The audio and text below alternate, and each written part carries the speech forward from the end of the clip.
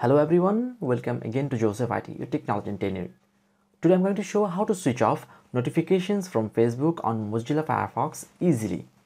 Okay, so in order to do this, simply go to Mozilla Firefox and log into your Facebook account.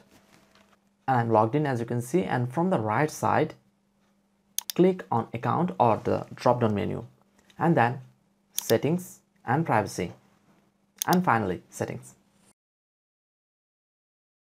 And at the left side, simply scroll down and look for notifications. Okay.